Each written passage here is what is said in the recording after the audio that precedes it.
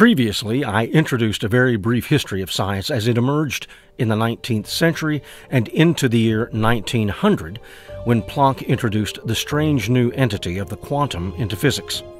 Like others at the time, he believed that the constant and formula at which he had arrived was merely another mathematical fiction on the way towards something more in line with his classical thinking about the universe. After all, it isn't unusual for scientists to draw inspiration from mathematical ideas. The Newtonian era enjoyed tremendous success in practical engineering and technology.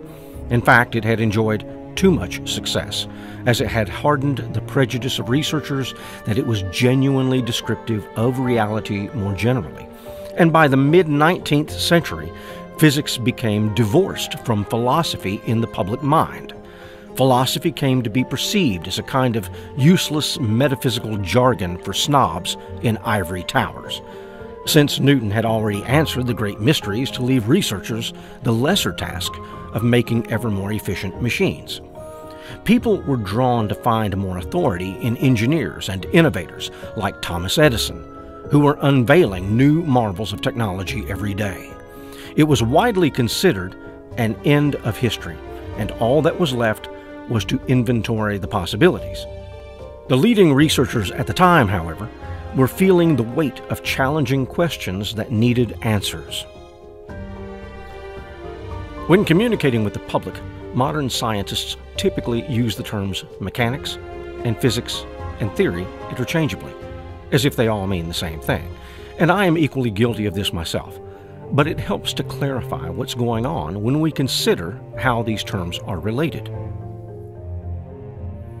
The innermost of these concentric spheres represents our direct acquaintance with the physical world, our sense impressions. How do we physically interact with the world around us? What does it mean to make an observation or a measurement? Galileo and Newton brought this question into greater focus, but gradually over time, researchers would seek ever greater precision to cast their gaze into macroscopic and microscopic scales of size and distance to discover the limits of what can be known.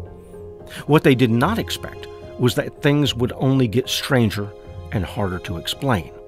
The founders of quantum mechanics were themselves the last of the classical physicists, and the experiments they performed are experiments anyone today can perform, with a modest budget, free time, and some curiosity.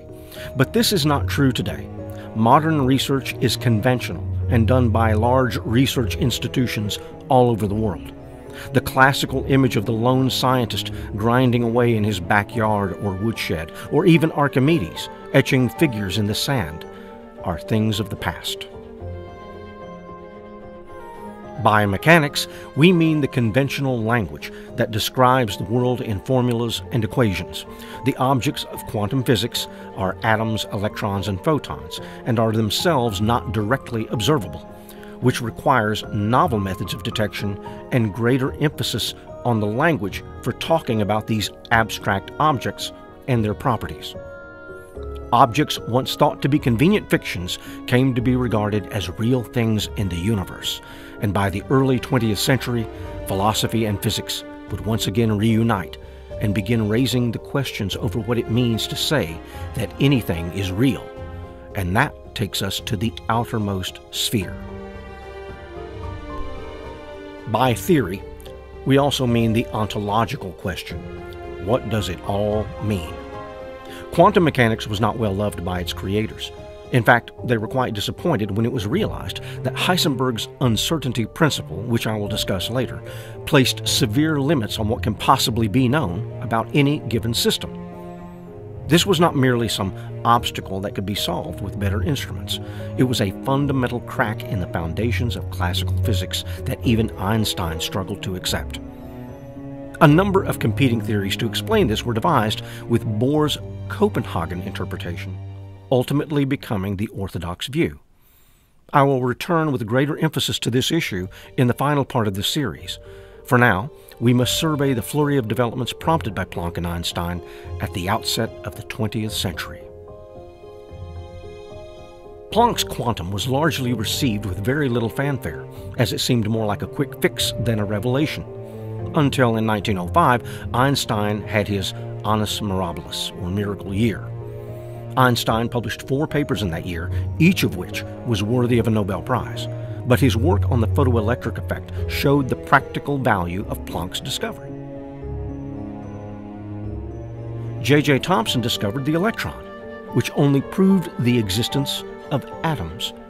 However, no sooner were they confirmed than they were shown to be comprised of still smaller particles, and were not the classical atoms of the early Greeks, or even those most familiar to chemists.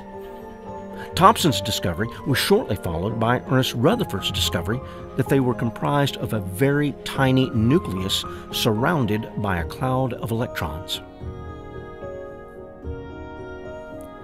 As a unit of measurement, the angstrom was established as far back as 1862 in spectroscopy by Anders Jonas Angstrom, and by 1903 it would formally constitute the diameter of a typical hydrogen atom, where nearly all of its mass was tightly packed into its nucleus, which was 10,000 times smaller. In fact, it's an interesting bit of trivia that hydrogen was first discovered in the Sun before it was discovered on Earth, as the most common and abundant of the elements.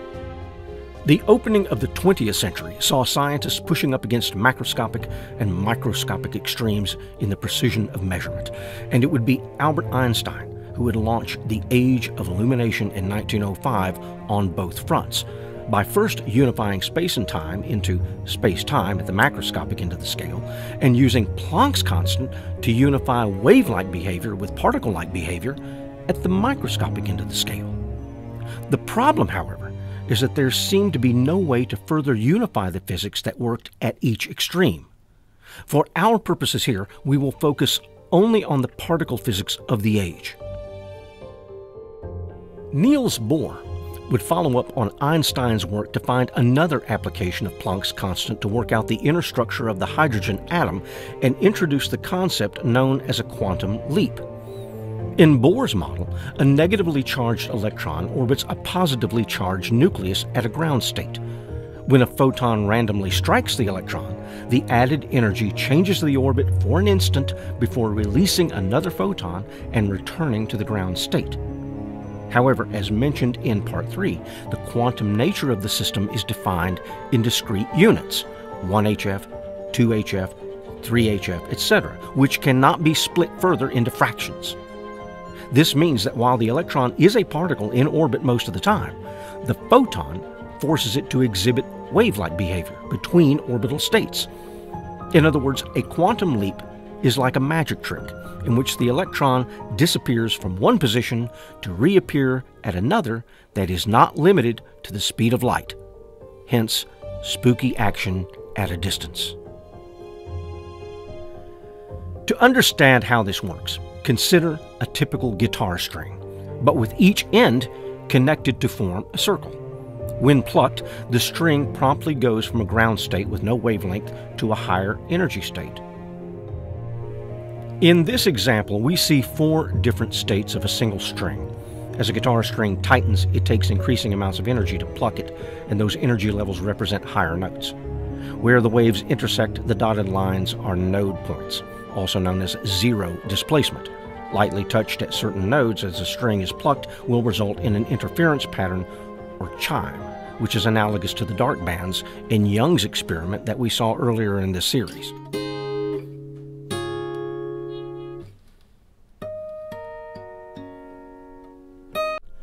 When there is a change in the energy state of an electron, it leaps from one state to another, but does not actually traverse a path in space. It instantaneously teleports from one position to another in what is known as a quantum leap.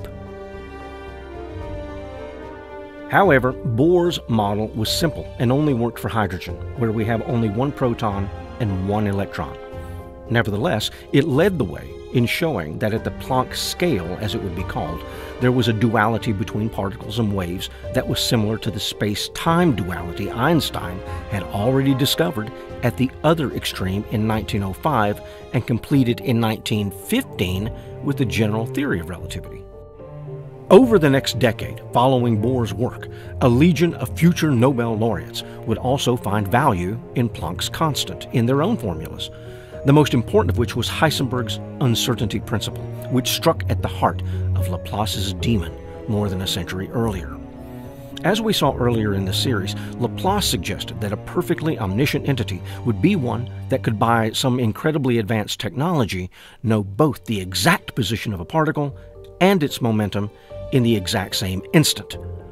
But Heisenberg showed that even under the most ideal conditions, you can only observe position or momentum in any given instant. Worse than that, the more precisely you measure the position of a particle, the less precisely you can know its momentum, and vice versa, such that the perfect knowledge of one variable means zero knowledge of the other. In other words, the most that can possibly be known about any system at any given moment is 50%, not 100%. Heisenberg had shattered the myth of a perfectly knowable system, and this would spark the great debate between the giants of 20th century physics, and that is where we will begin in the final part of this series.